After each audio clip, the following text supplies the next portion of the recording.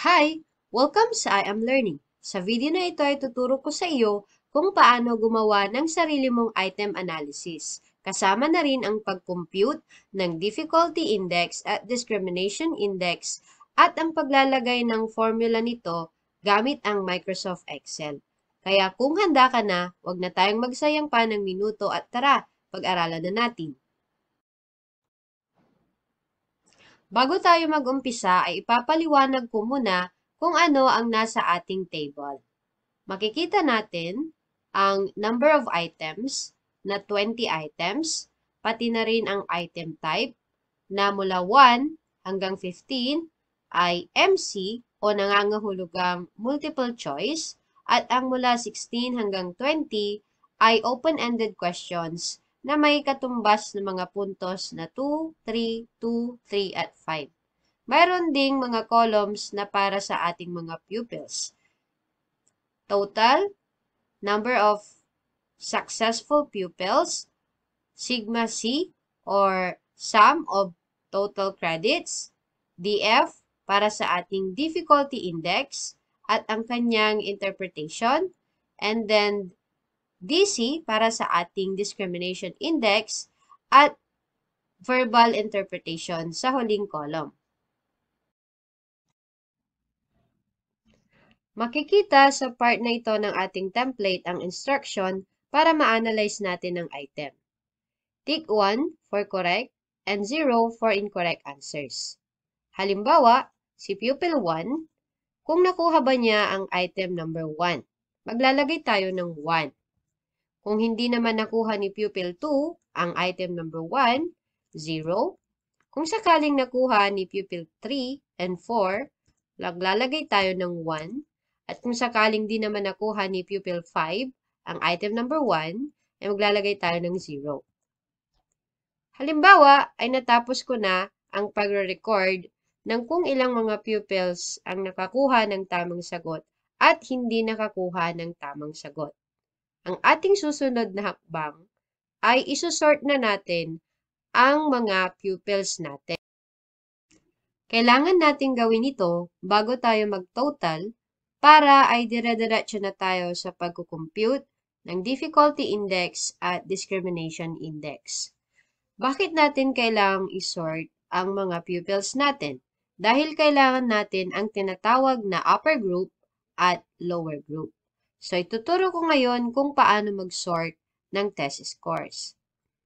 Una, i-click lang natin ang nasa pinakakaliwang bahagi ng data na gusto nating ma-sort hanggang sa pinakahuling bahagi ng data. Pindot lang natin ang shift at i-click natin ang pinakahuling cell na kung saan natin gustong isama para sa ating sorting. Makikita natin na maseselect na lahat ng cells na kasama sa ating isusort. Tapos, punta tayo sa data. Click natin ang sort. Ang default options ay pa-vertical. Subalit, ang gusto nating pag-sort ay pa-horizontal. So, kailangan nating palitan ng instead na sort top to bottom, ito ay sort left to right. So, i-click muna natin ito. At hanapin natin ang row kung saan nandoon ang pinakahuling data. So, nasa row 33 iyon. Kaya naman hanapin natin ang row 33 at smallest to largest. Click OK. Yan. Makikita natin na nasort na ang data natin from least to greatest. At makikita nyo na kasama rin na nasort ang mga pupils. Mula sorting ay magtototal na tayo ng test scores. Click lang natin ang cell kung saan natin gustong malagay ang sagot, equal sign, type sum, open parenthesis, click ang unang cell na kasama sa ating mga i-add, i-drag lang natin ito hanggang sa pinakahuling cell na gusto nating i-add. Yan ang tinatawag na range and close parenthesis. Then enter. So, ang nasa total natin ay kung ilang mga pupils ang nakakuha sa item number 1. Para ang formula ay makopy hanggang sa dulo, hintayin lang natin ang ating cursor na mag-black cross. And then drag pababa. Sunod naman na lalagyan natin ng formula ay ang ating sum of total credits or number of successful pupils. So, equal sign, dahil katulad ito ng formula sa total, click lang natin kung ilan ang sagot sa total. And then, enter. And then, i-drag din natin ito pababa.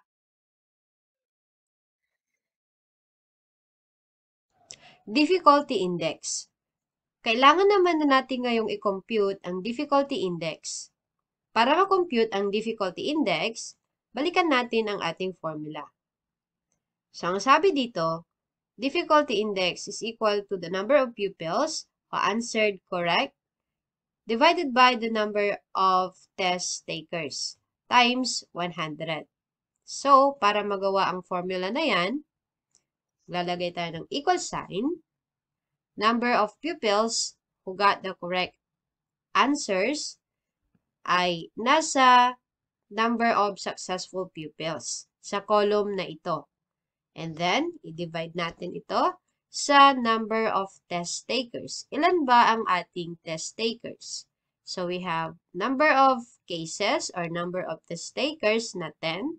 And then, multiply it by 100. So, yan ang ating difficulty index. Mapapansin natin na kapag ida-drag ko ang formula hanggang baba, ay magkakaroon tayo ng problema. Dahil napapalitan ang cell na kung saan ito dapat ay cell C7 kung nasaan ang ating number of test takers or number of cases. So, para laging magamit na cell ay C7, ang gagawin ko ay maglalagay ako ng dollar sign. I-click natin ang before ng C. And then, add tayo ng dollar sign. I-click natin ang bago mag-8, dollar sign. At papalitan natin ng 8 ng 7. Dahil ang tinutukoy nating cell ay C7. Yun ang gusto nating gamitin mula sa ikalawang item hanggang sa row 33. So, enter. And then, pwede na nating i-drag ito hanggang sa dulo. Ayan. Next ay interpret na natin ang mga values na na-compute natin sa ating difficulty index. Para magawa ito, lalagyan natin muna ng equal sign. Gagamitin natin ang ifs formula. So, ifs, open parentheses, ang ating logical test 1, which is our difficulty index value. If our difficulty index value is greater than or equal to 81, then our value is very easy. Then, another if, click ulit natin ang cell na yon, greater than or equal to 61, then our value is interpreted as easy. Another if, so, comma, para maglagay ng another if, click uli natin. If our discrimination index value is greater than or equal to 41, then our interpretation will be average. Another if our difficulty index value is greater than or equal to 21, then our interpretation will be difficult.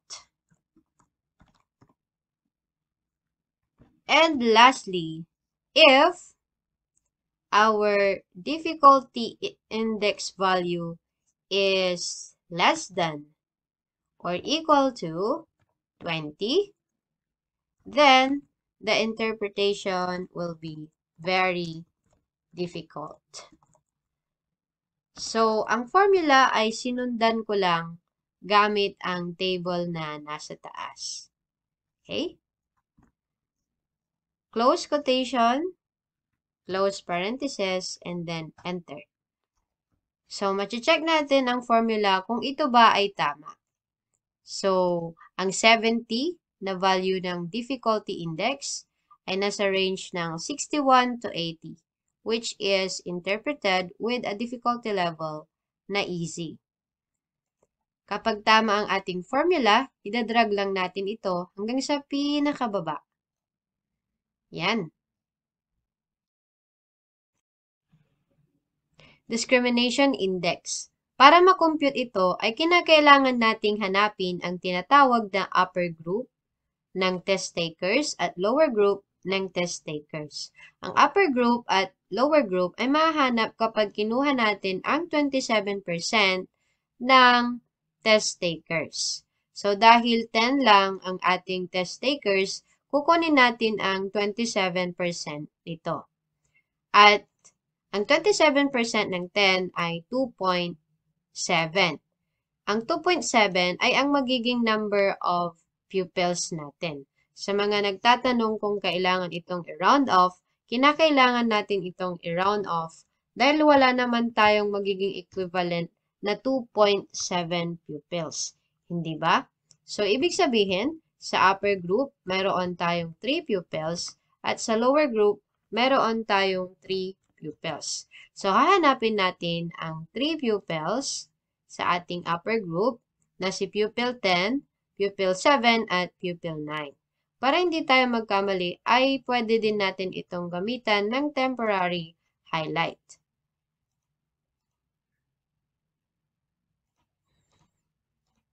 Para naman sa lower group, ito ay si pupil 3, pupil 2, at si pupil 4.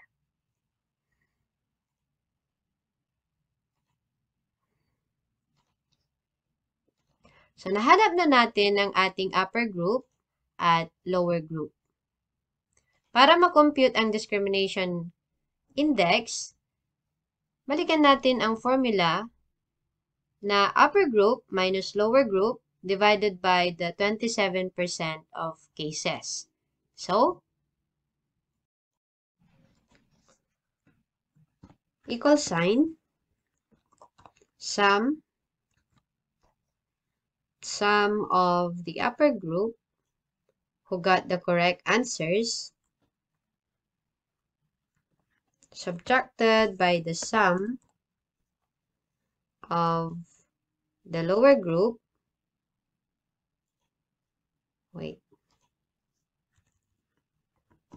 Sum of the lower group who got correct answers for item number 1, and then divide it by 3. There you go. So, the discrimination index for item number 1 is 2.3. And then we can drag this all along. Pero bago natin i-drag, ay bawasan natin ang number of decimal places. So, I think 1 decimal place lang tayo. Then drag. There you go. Now we go to putting the formula for verbal interpretation of discrimination index. So, gagamit ulit tayo ng ifs formula. So, equal sign, ifs, open parenthesis, ifs our discrimination index value is greater than or equal to 0.40, then our interpretation will be very good item.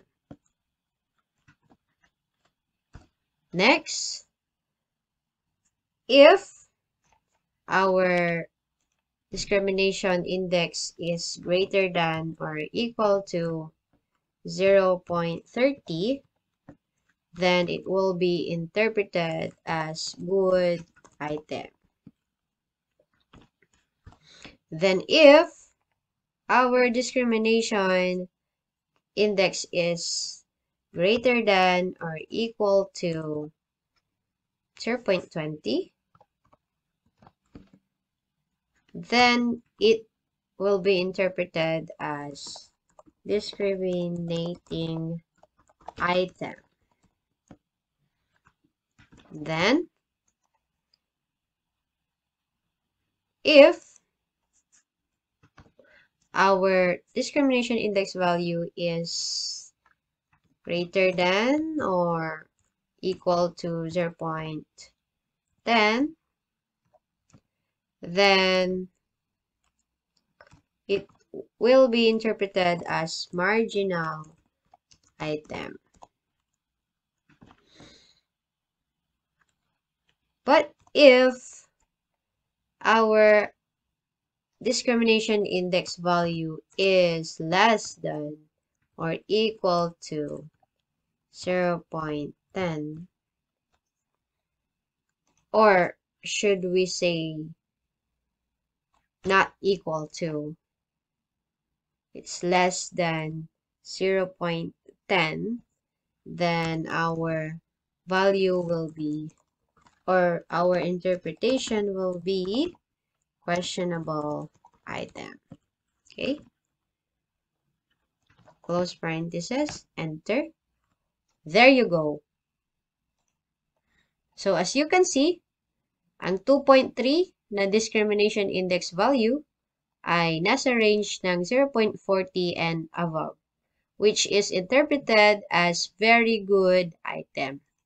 Drag lang natin ito. And we have our full item analysis with template and formula. Dito na nagtatapos ang video tutorial para sa ating item analysis. Sana ay natutunan nyo ang paggawa nito. Maraming salamat sa panonood ng video na ito. Paalam!